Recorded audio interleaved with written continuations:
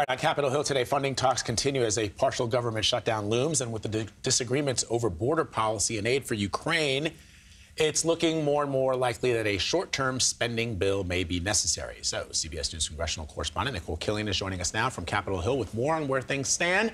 So, Nikole, you know this song and dance. We're just a week away from the first government funding deadline. The question for the ages: can a shutdown be averted? I mean, it's a question. You've asked that before. I don't think I've ever asked that question before. It sounds so strange coming out of my mouth. Well, I was going to say the answer for the ages, which many times is our response up here, is that, we don't know.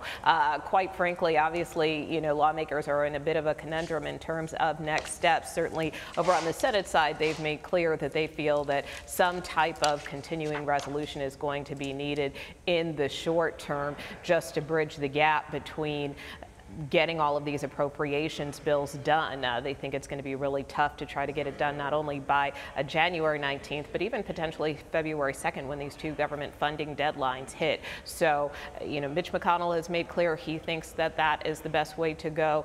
Leader Chuck Schumer has kind of been signaling that. The question is whether Speaker Mike Johnson will follow suit, but he is facing some pushback from many of his members, more on the conservative flank, not just because of this top-line spending agreement that was reached a couple of days ago, but also, many of them aren't hot on this idea of extending government funding for a temporary basis, doing another short-term CR, keeping funding levels as they are. So the speaker's really caught between a rock and a hard place, but again, we'll just kind of have to see how things play out with about a week to go.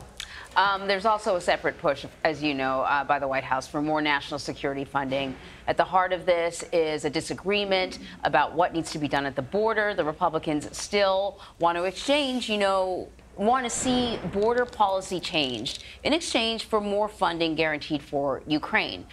Can you talk a little bit more about where things stand with these two sides?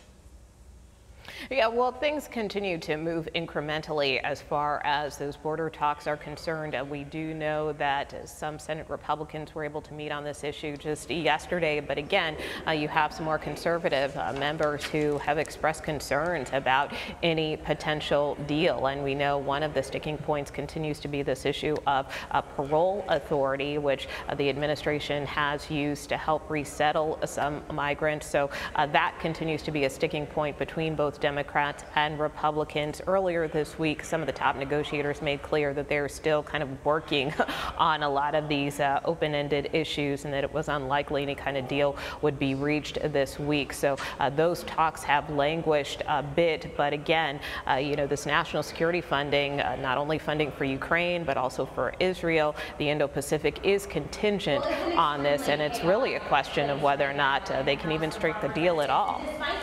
All right, Nikole. Looks like it's getting loud, but yeah, out there. For sure. Thank you so much, Nikole.